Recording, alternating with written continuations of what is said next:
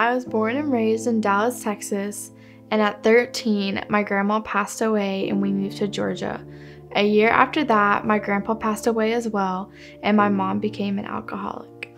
Mom spiraled down very quickly, doing drugs in the kitchen and was drinking and verbally being abusive to me. It just wasn't the mom that I knew. My heart shattered into several pieces because I knew this was not my mom.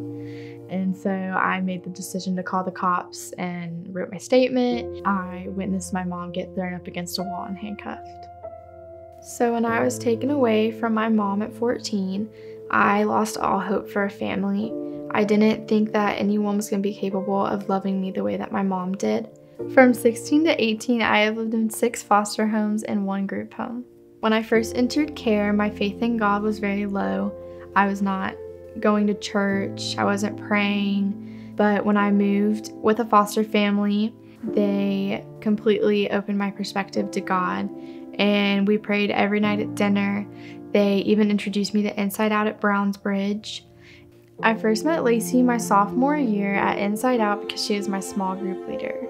And so Lacey would pick me up right before church, and then I would get to stay with them until dinner time. Eventually, Scott would start saying that he didn't like it because he felt like he was dropping me off at an airport and that I was leaving and they wouldn't see me again. One night when Lacey was bringing me back to the group home after church, she sat in the car with me and she told me that her and Scott felt God tell them that they needed to bring me into their home and to love me.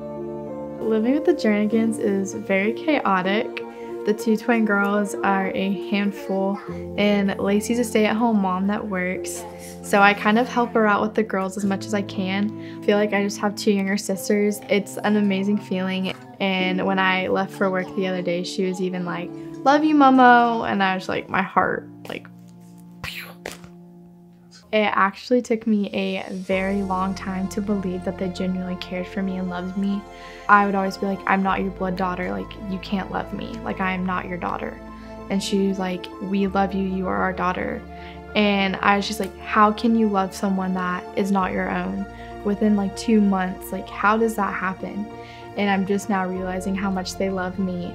But she always tells me, like, if I say something, she's always like, "I love you, my daughter," to just reiterate that I am her daughter.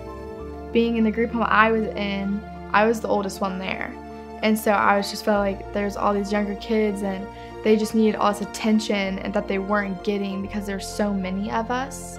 And so if they were in like a single foster home, they could be getting the attention they needed, the care they needed, and like the guidance they need to like be okay and be successful. A lot of people have the view that teenagers are drug addicts and juvenile detention kids and that we're just these horrible people. I'm in that category and I'm not that way in any form, and I just want people to know that not every teenager is like that. There are a lot of teens in the system, even possibly more than there are younger kids. We need a home just as much as they do, and I promise we're just as loving as they are.